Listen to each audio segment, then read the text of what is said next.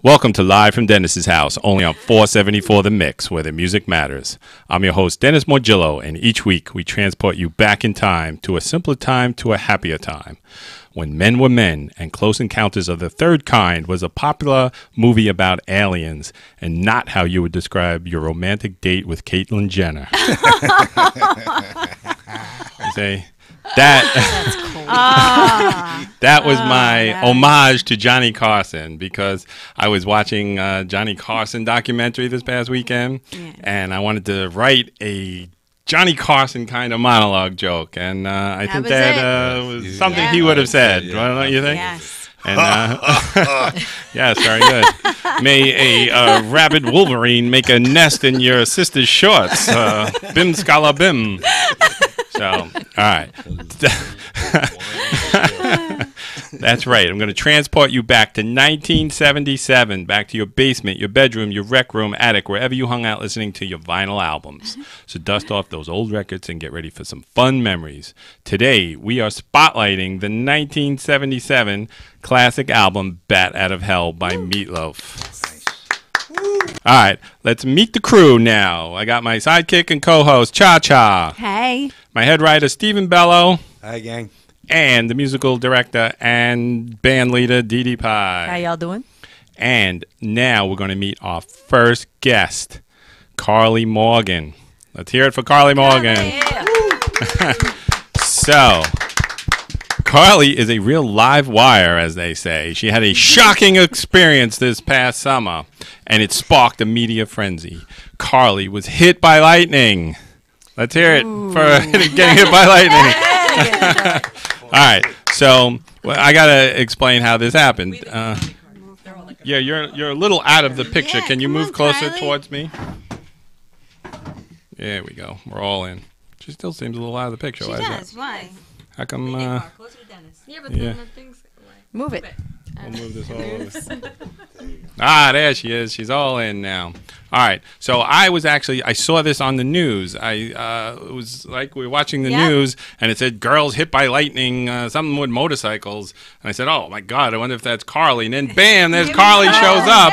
But it was on Long Island, and I don't know what you were doing on Long Island. I don't know why you were washing your motorcycle in the rain, number two. So can you shed a little light on this, how this all came? Oh, because let me introduce her also. Carly is like the number one motocross girl in the entire world. Am I right on that? Second. Number two. Number two? Who's the first one? I don't know. Is it a boy or a girl? A girl. Oh, so are you ranked against boys too, or just against girls? Just girls. Oh, so that's not that impressive then. Oh. Just kidding. You're You're awesome. sitting between four women. Well, before we get into lightning story, let's talk a little bit about the motocross. Now, you know that I've been riding motorcycles half my life now, and I think I could beat you in a race. So I'm challenging you, Carly. Later on, after the show, we're going to race, maybe this weekend, and we're going to see how that works out. You're never going to learn, Or Christmas Eve, maybe. So, all right, enough of that. Let's get back to the lightning here now. What were you doing in Long Island, and how did this all happen? I was training for the national race in Tennessee, and my friends live in Long Island, and their dad was training me to do good at the race. And one morning before we were going to practice, I was outside washing my bike, but it was only drizzling, and I didn't hear any thunder, and I didn't see any lightning, so I thought it was gonna be fine, and then all of a sudden, out of nowhere, the lightning came and hit the power washer rod that I was holding. Wow. So it didn't hit you directly; it hit the rod, the washer that you were holding. Yeah, and then it blew it out of my hands. Whoa. My goodness! And then, so tell us, what did that feel like? I saw a blue and white light right in my face. My legs were tingling. My whole body was tingling, and it was just really weird. It was scary. Oh my goodness! Wow. So and then what happened? Did you just throw the thing? Oh, it was blown out of your hand. But then were you screaming and I was calling screaming for help? bloody. Harley Dennis when she's screaming. Oh my God. I was screaming bloody murder. My sister and my brother and my sister's two friends who were helping me train saw it. They were sitting right in the shed next to where I was washing the bike. They saw the whole thing. I kind of froze for a couple minutes because I was in shock. I didn't really know what happened, but I did. So after it was out of my hands, I ran in there. They called their mom. Their mom called the ambulance, and then they took me to the hospital. Wow. Wow. So, and apparently nothing happened to you. You had no lasting effects, nothing? Nothing. Wow. Yeah. So, like, I'm sure you've heard all of these before, but, like, do you glow in the dark now or anything like that? You don't need a night light anymore? No. Nothing like that? Did you get superpowers or anything? No. You would think you'd be #1 motocross after this, right? So that is very exciting. Yes, Weird and crazy stuff, as I say. So did you, like, play the lottery at least the next day or something? Because, like, the chances of getting hit by lightning is very rare. Yes. Unless you stand in the rain holding a metal thing washing your motorcycle. Then it goes up dramatically. So, well, I'm glad that you are still here, Carly. Yes, and nothing happened to you. And glad you can come on the show now. So is there anything else that you want to talk about this? Anything exciting happen because of this? Have you been on any other talk shows? The news? Oh, besides that, but I mean, did like David Letterman or Miley Cyrus have you on any of her show or anything? No. So, well, before you go now, because I was going to dismiss Carly because she is a child and this is adult humor. Well, immature adult humor, I should say. Yes. But there's something that I wanted to talk about that I think Carly could learn a lesson from this too. So I think we'll let her stay for this next segment. What do you think? We'll see I don't how know. it goes. Sharon, you're the guardian. What do you think? Yeah, she can stay. All right, just for this one Okay. segment, because I wanted to talk about this. Now we're going to go right into the Man About Town segment, which I do each week, and I discuss the crazy, exciting adventures that I have the week prior. And this exciting week, it was my daughter's birthday, and we were going on a birthday party to some dance place like an hour away, right? So I was stuck in the car with 4 teenage girls, right? And I'm sure you know this. My daughter just got a CD from J. Cole. Do you know who J. Cole is? Yeah. Of course, right? I bet nobody else here knows who J. Cole is. Exactly. Exactly. I still don't So know. my daughter was raised properly, and I taught her all about good music, so she knows good music. But she's still a teenage girl, and she can't be a freak and ostracized by telling all her friends, "Oh, listen to this Jimi Hendrix song here." No, you got to assimilate and go with the flow. So she's trying to influence me now and tell me how good J. Cole is. So she played the CD for me, and I was saying each song is worse than the next one. And this is not because I'm an old, out-of-touch guy. It's, because I've always had my finger on the pulse of the nation, as you know. And that I've liked every kind of music from the 20s, swing, jazz, rock, punk, rap, everything I like. Except the current day situation we have here. It's a situation. And, yes. And I explained her, because the songs were so bad. They're so untalented. And they're saying the N-word 50 times per song. And I was like, this is... What was I saying? This Preposterous. Yes, this is out of control. This is terrible. So then I explained to them. I said, listen, girls, this is what the deal is. Every generation needs music that their parents hate. Mm-hmm. You guys don't even like this music. You liked you liked Miley Cyrus, but you couldn't go with that because I said, "Oh yeah, Miley Cyrus is cool. You can't like my music because it's my music." And I explained to them that I felt the same way. But fortunately, when I was a kid, I had great music that my parents hated. I had Keith Richards, Sid Vicious, Marilyn Manson, Alice Cooper, who my parents were terrified of and hated. And that made me Ozzy love it Osbourne. all. Yes, Yeah. exactly. I loved it so much more. So I explained to them that that's what you're doing now. This is the closest thing you got now is because these, these criminals who have, CDs out that you feel your parents hate this. So it's something that you're going to call your own. And for the first time in my life, 4 teenage girls actually kind of agreed with me. They said, "Oh, you have a good point." Wow. And one of the girls even said, "This was an important trip. I think I'm going to go home and reflect on my life and see what's going on here." So That was the most important thing I did all week. I got through to some teenage girls, but it doesn't matter because they're listening to the same crap anyway. Right. So. But what are you going to do? That's all they got. So, Carly's got some stuff that's worse than that. You should be in my car. are you a fan of Fetty Wap as well? Yeah. See, I knew it. Oh, And I bet your parents hate it. Yeah. Exactly.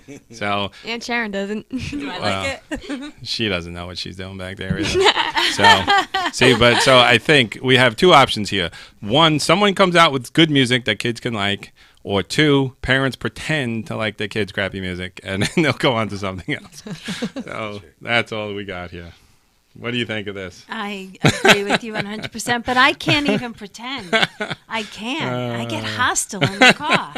I do. It aggravates me. You get hostile in the car a lot. Well, that's a whole other that's subject. a whole new show. That we got lost, and the other girls told me you were cursing me because we had to take two cars since there were so many girls. No. And Dennis, No. Dennis, you made a wrong turn. That's not what happened. That's not what happened. You left me. Whatever. All right. So, that's all we got for now. That Carly can stay for. So we're going to dismiss Carly, and then we're say gonna move goodbye on to to more. Carly. Let's have a big hand for Carly Morgan. Thank you. Now, stay out of the rain, Carly. Yeah. All right, welcome back. And now, something else I want to talk about. I was listening to the radio, and I heard Christy Brinkley was on the radio. What? And, yes, she was on the Howard Stern show, actually. And she was, the funniest thing, though, is she was saying literally every 5 minutes, but she was saying it like the Queen of England. Literally. And we always do that, right? I love that. When anyone says literally, I said, you mean literally? And I couldn't believe that she was saying it. But the funniest thing that she said was that what every wife of a rock star ever said since Yoko, right? I didn't know who they were. I never heard of them before. Yeah. Yoko, the Beatles? John Lennon? I never heard of them. 1968, they weren't really that popular, so I can understand. The same thing Christy Brinkley said, I had never heard of Billy Joel, and this was at the top of his career. Yeah. Right. Everybody in the Right. world It was the heard of 80s, Billy right, Joel, right. right? And she says, no, she didn't. So Yeah. that's all I wanted to say about her. Okay. And now, my inspirational message of the week. You know how I like to do this each week now? Yes. Oh, you do? I look Yes, forward to last this. week or the week before was especially aimed towards women, remember? Yes. Talking is optional. That's And The opposite so of bad. inspirational. and what was it last week? It was something equally was- brilliant last week. Oh, last week it was that all kids are artists until they're told they're not. Right. Yeah. See, I'm so brilliant. You're Now, getting better. this week is everything happens for a reason. And sometimes that reason is you are a dumbass and you make poor choices. There you go. That's a reason. That's lovely. That is awesome. That's so That might be the inspirational. best one yet. All right. Now, it's also getting to that time of year now where I have to make my yearly statement about Christmas and the holidays and all this kind of stuff. And my statement is that if you say happy holidays to me instead of Merry Christmas, I will punch you right in the throat. Wow. That I celebrate Christmas and most of the country celebrates Christmas. I don't want to hear nothing else. Like on the news, there's all this stuff about Starbucks cups and all this nonsense. But there's a shopping mall in Long Island, Roosevelt Field, who in their Santa display didn't have any Christmas stuff. They said it's a holiday display. And I was like, what holiday takes pictures with Santa besides Christmas, you... And I went berserk. So therefore, my plea to everybody is that don't shop there. Go shop where they celebrate Christmas, and let the 7 holiday shoppers shop at Roosevelt Field, and the other 350 million Christmas shoppers shop elsewhere. Very good. I like that too. Yes. Hilarious. All right.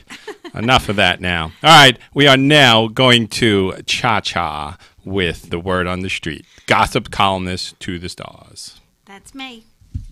Okay. What do you got for us this week? Well, let's see. What do I want to lead off with? Well, first, I just want to tell you that, did you know that Christy Brinkley is dating John Cougar Mellencamp? Oh, yes, I do, because I heard her on the radio. Man, that's Really? Does she know who he is? Wait, no, she never heard of him. awesome. She literally never heard of him. Is he a singer? I didn't know. Wow. Oh, that's perfect. Yeah, Very that's good. So, Well, That's it? No. Oh, okay. I actually want to talk about, we were talking last week about Gwen Stefani and Yes. Blake Shelton. Yeah. Well, it turns out that there's more to the story, that Gavin Rossdale was actually cheating on, what's her name? Gwen Stefani. Thank you. Gwen Stefani with their nanny. That happens a lot. It's always a nanny. And he Yes. was cheating on her when she supposedly was pregnant with their last child. Ooh. So, I There you know go. you can't put too much stock into these people because they're just really Yep. terrible people. So, but that does happen a lot. That actually, I mentioned this, that we might talk about it, that one of our guests that canceled on us actually did the same thing. And his initials are... Oh. I'm not going to say. I'm glad you took the high road. Everybody got nervous, yes. Normally, I don't take the high road. I never take the high road. Oh, But- yes, I am aware of this. But I am, that's the new me. I'm going to take the high road. He's awesome. And Then. normally, feeling I would, all right? normally I would say his initials are Rand Hubiak, Yes. but Oh! no, I'm not. It's not Rand, No, but I'm it's just not giving an Rand. example of what I would do. Poor Rand. I would say his initials are, but then I'd say the full name. But I'm not going to do that here. So I'm let's carry sorry. on. Can't believe he just did that to you. I just didn't work do here. I nothing. don't know. And this is a really big story, but a lot of people might not know who this person is. I'm thinking you guys don't watch The Housewives of the OC. Well, What's wrong with that? But anybody can relate to this story. There's a man on the show named Brooke Ayers, and he lied the whole season about having cancer. And it turns out that he actually does not have cancer. Wow. If That that's the fast hospital- lane, the highway to Yes. hell right there for sure. Yeah. He completely fabricated I saw PET that one. scans and reports, and he does not have cancer. The free wigs. The You did it for the free hospital wigs. that he supposedly What a had all this dirtbag. treatment, which is a hospital in L.A., said, we have never treated this man, Wow. and let alone for cancer. Yeah, he's the worst guy to ever live. Yeah. I hate that guy. Yeah, and you know what else? He actually came on to his girlfriend's pregnant daughter at a party.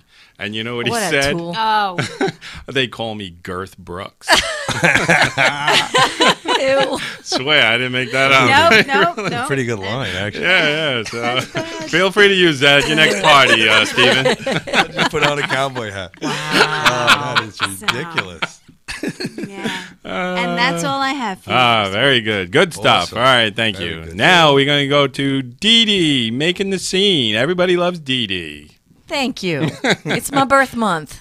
It's your birth month. Yes. It's our birth month. And today is your little buddy's birthday, My girl, my right? pie. Happy birthday, Laura. Happy birthday, I love Laura. her. Yeah. She's partying. Good for her. At least I hope she is. I don't know. Anywho, I was out at McLuhan's Supper Club on Saturday. I can't remember where I was Friday or even Sunday or anything else Wow, the because I lost had a weekend. really good time Wow. Saturday. Everything else has been erased. Anyway, my favorite acoustic player, James Maddock, was performing, and I don't stalk him per se, but I do go to various of his shows whenever I can, and he's very gracious, spends time with people after the show, taking pictures and chit-chatting and whatnot. And Laura, my pie, stole me a set list from under the drum kit that they had left there, and he autographed it for me. Ooh, I should have brought it. nice. Oh well. Bring it? Anyway, he's got a new album out called The Green, and it's got some really cool music on it, really great stuff. He had a full band show the other night, and it was fantastic. And Arlen Files, this guy, I had never heard of him. I'd heard his name on the radio and things, but I never actually seen him. And he did a full band opening set. I could have just sat there and listened to him the whole night. This is Come Sunday Morning. It's his acoustic CD that he's got out. It's fantastic. So these are two artists that I highly recommend. They come to McLuhan's maybe 2 or 3 times a year. So if you can catch them in Asbury Park, they're a really good show. And they also participate in the Light of Day Festival in January in Asbury Park, which is really cool. And that's pretty much it. The rest of the time, I was obliterated and have no clue what the hell happened. So now let me ask you, did you get these guys to come on to the show, these two guys here? Oh, I am messaging them as we speak. Yeah. Well, then I No, will the edit answer out. would be yes. I will edit out their CDs until they come on, and then we'll display them. Oh, We're never going to host the Oscars. I don't know. We're just Oh. never going to. All right. Thank you, Dee Dee. Now we're going to Stephen Bello and shed some light and some levity on the show now. Welcome, Stephen. Thank you. Bells. Then, How's it going? Carly's gone, right? Carly's gone. Oh, Okay. yeah. All right. What do you call a guy that beats his wife with cheap Swedish furniture? What? IKEA Turner. It's a rock and roll Get it? joke. Get it? I got Ike and it, Tina I Turner, got it, I IKEA. got it. All right. That's Yes. much more Yes. family friendly. and Domestic violence. Radio oh, yeah, it's friendly, really family yes, friendly. that- Yeah, it's nice. That's, At least that's it's not perfectly. October, so. Yes, no cursing. So, all right. All right, now let's welcome our next guest, Rand Hubiak. Yeah. All right, hey, Rand, you've been on the show. You know how this works. Yeah. Oh, it's So- different now, though. Yes. Last time you were here, we were still at the Ed Sullivan Theater. Last Now time I we've, was the prettiest one here. Now I got to take a number. Oh, thank you. Thank you, Rand. Did you Must get, be the Did jacket. you get your eyebrows done? Is that what it is? Yeah. All right, so Rand has a new CD coming out, like what, tomorrow or something? Well, the or- official release date is the 17th, but I'm picking up the hard copies tomorrow. Yeah, yeah. I bet you are, Panama Red.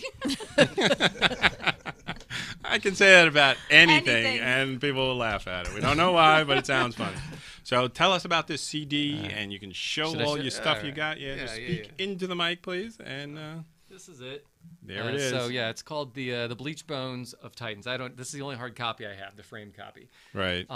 It's sort of like an homage to early 70s Brit rock. So we got like some glam, very David Bowie, T-Rex stuff, Yellow Brick Road era Elton John, some prog stuff, kind of like Yes or early Genesis, and some kind of proto-punk stuff that's reminiscent of not really English, but like New York Dolls or the Ramones. Oh, So- nice. Well, you heard the one. Of You've course, heard yes. the Duggar song. So I understand you're going to be performing that song later too with your Well, band no, back there. we'll do the Christmas song for you. Oh, okay. With Although we introduce rewrote those it just guys. for you, it's why did you leave me alone on the holidays now? Get ready for a throat punch, Rand. Okay, Ike.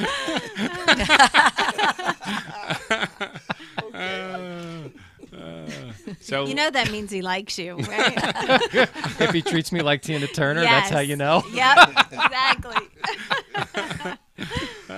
So what else have you got going on? What else you want to talk more about this? I don't have any The questions album? lined up for you. Yeah, Well, talk about the album. Talk about what you've been doing since the last year. Or it's just all been albums. I mean, we put out 2 EPs this year, 6 songs each. No, 7 and then 6, right? And then this is an 11-song album. So, Wow. Yeah, we're very prolific. Yeah, you've been busy this year. And we've written the first new Christmas classic since that what's her face Mariah Carey song.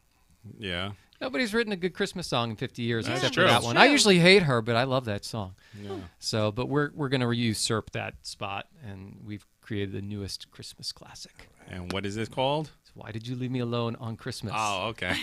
Or the holidays? That's the flip side. The Starbucks version. I get it. Yeah. I get it. I get it a lot. So you want to introduce your friends back there? Okay. Well, we got my drummer Paul. Hi, Paul. Well, Paul is everybody's drummer, though. I mean, he Yeah. is the go-to drummer of Central New Jersey. Yes. We've got. Oh no, Jock's not here. Yeah. Why? What's he doing tonight? I believe he's pursuing his alternate career as a porn star. It's he's got this niche market for micropenises fetish. Are we allowed to say micropenis fetish on the air? Sure. How come he's allowed to say stuff like that? Because it's He clinical. used- yes, it's a clinical the clinical term. term is much different. I teach the MCAT. Damn it! All right, Rand. Let's get back to you now. All right. And what else you got to talk about or show us back there? I didn't. didn't think you were going to ask me anything beyond talking about the Meatloaf album. All right, I yeah. wasn't So we're anticipating gonna go discussing right anything. into that then. If Okay. you got nothing else to say about your own stuff, Well, no, I have nothing interesting to say Okay. except that it's an awesome album and everybody should buy yes, it because everyone- albums cost a lot to make. Rand is a great singer, keyboardist, Yeah, very songwriter, and I've had the pleasure to sit in on guitar with him a couple times. Yeah, you did a And kick-ass job too. Besides, the fact if you get past the fact that I have to call him Miss Ross from time to time because he sends me 10,000 texts and key changes and M&Ms and chilled water at a certain temperature. But the great stars are all like that. So, and he's already done 2 costume changes for this show alone. Yeah, but look what I settled on. Look what I settled on. I I like settled it. for the most easy-going There you thing. go. You look a little like the Fonz today. I do look a little like the Fonz. Yes, I love the Fonz. All right, so now we'll, if you think of anything you want to talk about, just bring it up. But in the meantime, we're going to start talking about Meatloaf. Yeah. All right, pull up that album there, Rand. Meatloaf. Where do you want me to hold it there? Yeah, just for- hold it there. Just don't block me.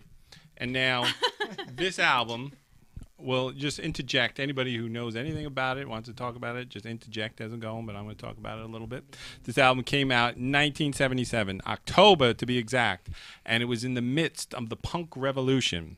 And big over-the-top stuff like this was looked down upon and criticized, and this kind of music was just like everyone was saying, oh, this is going to go nowhere, nobody's ever going to buy this, it's a big waste of time and money, and they were rejected by Everybody. and I heard a joke, people were saying that they were creating new record companies just so they could reject this album. And but then when it came out, oh my God, it was ridiculous. It became one of the best-selling albums in the history of recorded music. Sold over 43 million copies worldwide. It's on the Rolling Stone list, 500 best albums of all time. It's been certified platinum 14 times over. And it has spent 485 weeks on the UK charts.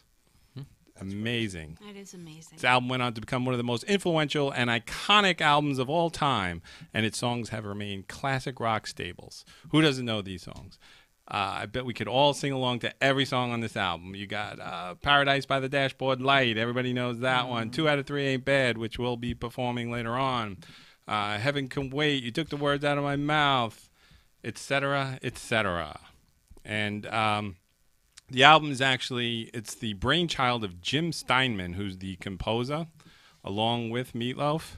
And Jim Steinman was influenced greatly by Phil Spector, Bruce Springsteen, who you can hear a lot of in this album, I believe. The opening piano Right, sequence and to, The Who. to 3 is basically Thunder Road. Yeah. Yep. And this whole album, it started out, Steinman had this concept for like a space age Peter Pan play.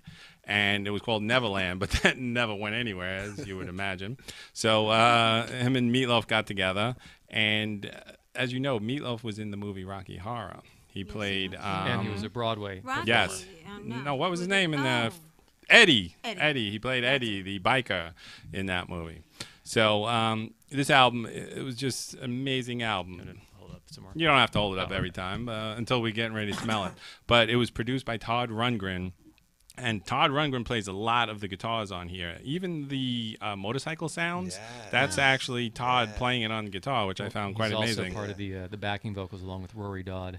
Yes, and they have some of Bruce's guys in here. Roy Bittan and Max Weinberg are in there. Kasim Sultan is on there too, who's a friend of Stevens from Staten Island. Staten Island boy, yes. You're gonna get him on the show too. Absolutely. Probably All right. tomorrow. And Edgar Winter plays on it, and of course, who is singing in Paradise by the Dashboard Light with Meatloaf? What is the girl's name? Anybody know? I know. Ellen Foley. And of course, who does the play-by-play on that song? Jim Phil Steinman, isn't it? Rizzuto. No, Phil Rizzuto. Yes, the legendary shortstop for the New York Yankees, Phil Rizzuto. That song is so funny. It's about teenage romance in the back seat or front seat of a car and all this stuff. And it's just so funny that, we've heard these songs 10 million times. But do you remember back when the first time you heard it and it first came out and it was so fresh and new, and it was unlike anything else of its time, and it's a classic album, and I give it 5 stars. Yes. 3 thumbs and 5 stars. Well, Hey. I don't know if you know, but that's my favorite album of all time. Really? Yep, absolutely. Even I more will- than Robin Thicke, Blurred Lines? Oh God. Yes, I'm Really? gonna give it to Meatloaf. I actually wore out 2 cassette tapes listening to that. very That's nice. my all-time favorite album. Yes. Of all time. So let's start smelling it and passing it around while I'll give a little more facts, and anyone who else wants to talk into it. Very nice, very nice, very nice. Is this mine? Nothing is yours. It's definitely mine. Yeah, it does. You get a smell for it. You know? It definitely smells like it belongs to Cha Cha. And then smell it more and more. This I was gonna do. Like, now it's awkward. this album was recorded where? Bearsville Studio in upstate New York and around New York. It was actually even recorded, some parts of it, in West Orange, New Jersey. Wow. Isn't that amazing? Well, actually, quick side bit is Phil Rizzuto, when he did this, he didn't know what they were going to use that for. He didn't know there was any sexual intention behind what he was singing for. I heard He that just too, went yeah, to do it. Him and his wife were at a wedding that I also do photography that I photographed. And he actually does not like the song. He was when he Probably was embarrassed, still, right? Yeah, Yeah. when he was still around, but he was not a fan of the song because he didn't know what they were actually going to use it for. See, now I actually heard them talking about it, and they're saying that's crap, that he knew exactly what he was doing, but he's just using it as an excuse now. Right, like be. Robin Yes. Thicke told his wife he didn't know that Miley Cyrus was going to twerk him on the music award. And Gavin Rossdale had no idea the nanny was anybody going to ever fall on top of learn? him in this bathtub Yeah, either, right? Exactly. So, all right, now, before we end the show, we're going to talk about what's happening in the world. And I happen to have an amazing news story here that I'm going to read to you. I found it at the last moment. It was just hot off the presses. So I have to read this one. I didn't memorize it yet or actually read it through. But one of 2 women caught on video groping and twerking on a man in a gas station in Northeast D.C. has been arrested after an attack the victim said humiliated him. Ayana Marie Knight, 22, of Las Vegas, was charged with third-degree sexual abuse, police said late Tuesday, explaining that an observant pedestrian alerted them of Knight's location. Blah, blah, blah, blah. They're still looking for the second woman, blah, blah, blah. The video was released, and it shows a man waiting in a checkout line. Did anybody see this? No. It has a man waiting in a checkout line at a gas station in Washington, D.C., and a woman in front of him begins to dance and rub her body against him. Don't you hate when that happens, Stephen? And then a second woman dressed in red follows the man and appears to grope him repeatedly. Wow. This reminds me of summer camp. And then... Too soon? According to the police report, the women used force and grabbed the victim's groin and buttocks multiple times in a very aggressive manner, without his permission and without his consent. The victim told News 4 he was humiliated by the attack. I was sexually assaulted, he said, asking that his name be withheld. I felt 100% violated. I felt really humiliated also, because when someone is just grabbing your body parts without your permission, no matter who it is, it's just a violation completely. So, and then he went out and he called the police, all this stuff, blah, blah, blah, blah. But a D.C. group that fights public sexual harassment and abuse said, "This is no joke. It should not be taken lightly," said Jessica Raven. "This is a prime example of the public sexual harassment and assault that people across our city experience on a near daily basis. And it's unacceptable." What do you think of that? Dee Dee, you said you don't remember where you were this weekend? What day was that? Good one, Rand. I was leading it in for somebody to come up with a good joke, and Rand pulls it out. Nice. Way to go, Rand. Nice to meet you. Nice to meet you, Rand.